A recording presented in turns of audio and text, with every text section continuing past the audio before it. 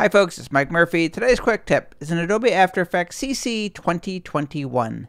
In this tutorial, I'm going to show you how to use Preserve Underlying Transparency, which is a great way to apply textures and videos to transparent layers such as text, logos, or any graphics that support transparency. On the bottom layer of this composition, I just have a text layer. I typed out the word Mike.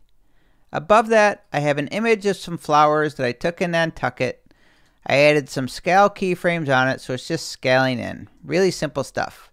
Let's say that I want to take the image of the flowers and put it inside the text layer.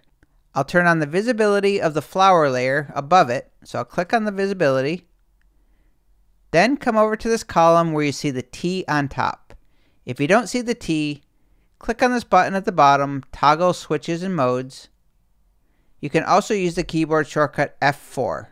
The T stands for Preserve Transparency. So I'm going to come down to the flower layer, and I'm just going to check the box under that T column to preserve the underlying transparency. And just like that, now that layer is masked into the text layer.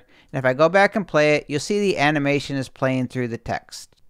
Let's do another example with the text layer. So the text layer is on the bottom. Above it, I have this looping grungy animation with all this grit. I want to put this video inside the text layer.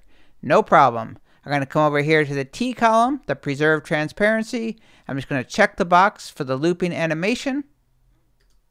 And just like that, if I hit the spacebar, now I've got that looping animation inside the text. If you have multiple layers with the Preserve Transparency on, so I have this looping texture and the flower above the text layer, I can just move the looping animation, and as I do this, you're going to see that flower layer is revealed.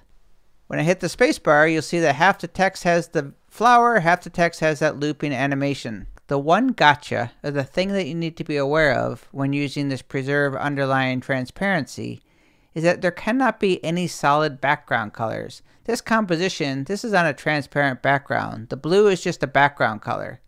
If I was to add a solid, such as this brown solid shape layer here that fills up the entire composition, when I add that flower layer, even with the Preserve Transparency checked, nothing happens. And all I need to do is just turn off the visibility of that shape layer and it'll work. But if you did need some background elements, no problem. Just create a new composition and drag that composition right onto the new composition and everything will work fine.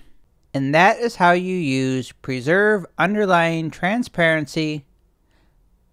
My name is Mike Murphy, and that is your quick tip in Adobe After Effects CC 2021. Cheers.